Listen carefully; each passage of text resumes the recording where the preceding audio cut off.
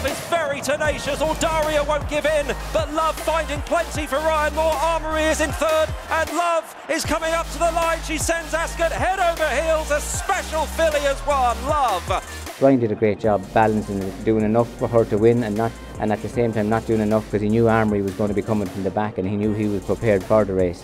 So no, it was brilliant really. Like, he gave her a great ride, delighted with the filly, and listen, it's a pleasure and a privilege to have her. She gives everything, like there's nothing left, nothing spared, like whatever you want she's there to answer it all the time really. Indie Angel, the near side. Over in the centre is Lady Bowthorpe. Champs-Élysées chasing hard with Queen Power. It's Indie Angel and Frankie in front here, and Indie Angel has taken the Duke of Cambridge. It's a photo for second. We knew she could be competitive with the top fillies. To say that she'd win by 2.5 lengths, no, that would have been wishful thinking. But right now we're savouring this moment, because to think that she'd have won the day like that from two lovely fillies, a second and third, was not something we expected to happen necessarily. It's great for Mrs. Thompson. She's put so much into racing. You know, winning a group race with a filly Royal Ascot is, I guess she's been thrilled with that. Over the far side, Real World with the white cap has the lead. The yellow cap has choking the near side, but Marco Gianni and Real World have won by many lengths. It was beautiful. I didn't expect he would have won that easy. I thought he had a good chance, and he did it. You know, he's a young jockey, but he's very positive, keen.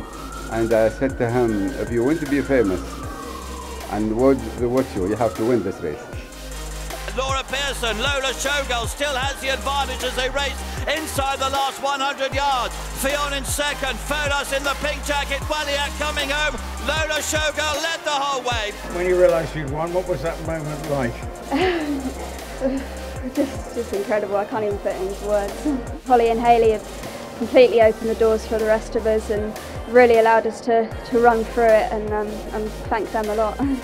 Over the far side, the red jacket, it's Chipotle. They're wide across the course. Bond Chairman finishing very fast near side, so is Dig 2. Chipotle there, the far side won it.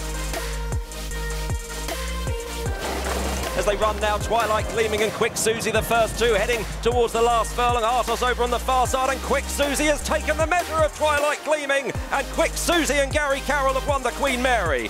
It really means a lot, and especially today, back with the crowds and the atmosphere today. It was a long time since we felt something like that, and to be honest, it hasn't really sunk in yet to come to Royal Ascot and ride a winner.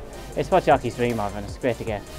It's Kamari that leads the way, Wordsworth staying on with Stoll, but Kamari is still in front by 2.5 lengths. Wordsworth staying on powerfully, but Kamari is clear and wins the Queen's Vase. I must give the team at home a lot of credit for this. He's been a challenging horse during the course of the winter there. Full credit to them, they've done a great job.